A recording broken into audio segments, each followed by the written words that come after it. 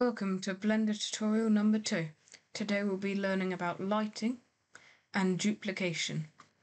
Okay, we're going to start off, click on Add. Actually, I'm going to get rid of this. Click on Add, Mesh, Cube, and this will get you to the cube. This should have been where you got to last time. You might have it scaled or rotated or moved. But if you press Add, Mesh, not Mesh, light, there you go, point, and then just move it somewhere. It should already be there, but if you've deleted it, this is how you get to it. So currently, if you press F12 or go to render and then render image, you'll just see nothing.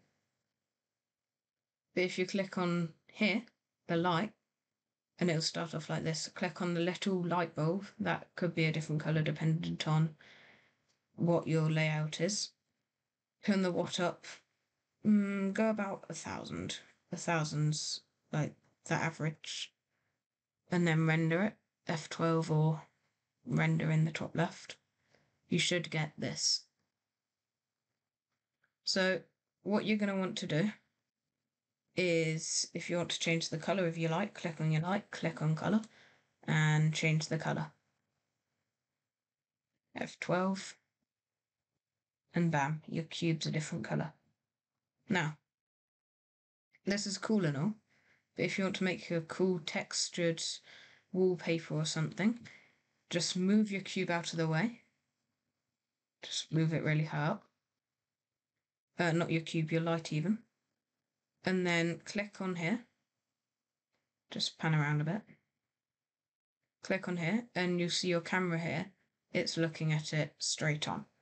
So if you press 0 on your number pad, you'll see this.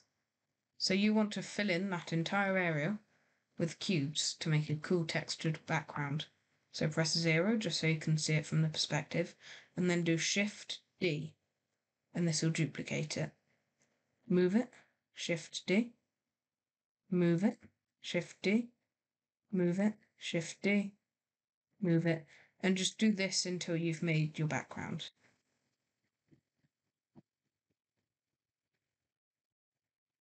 Something you can do is select all of them and then do Shift D.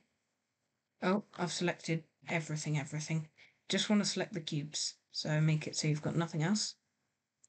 Click here if you don't think you're going to select all of them, because this will make it see-through up in the top left.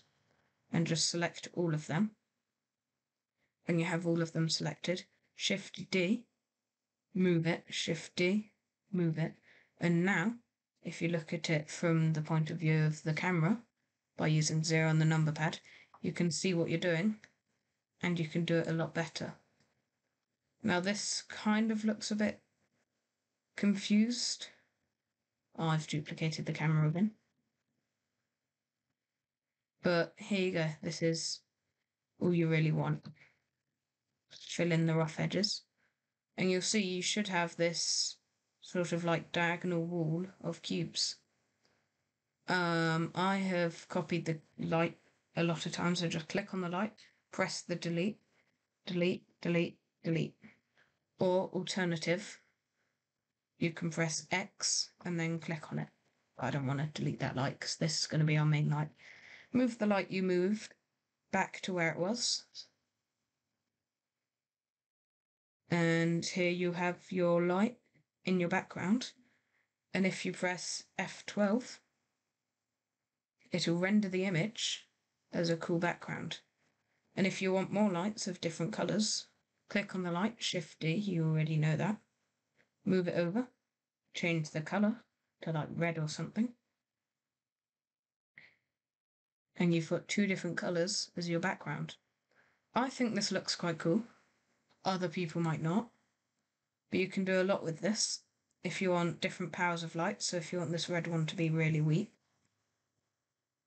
but have multiple different positions, so it kind of overtakes the image, you can do that. So here you go. This is the final project, and it looks a bit better. you can do kind of whatever you want with this. And yeah, here's in the next episode, we'll be learning how to add in more fun shapes and how to make a cool looking scene. Goodbye.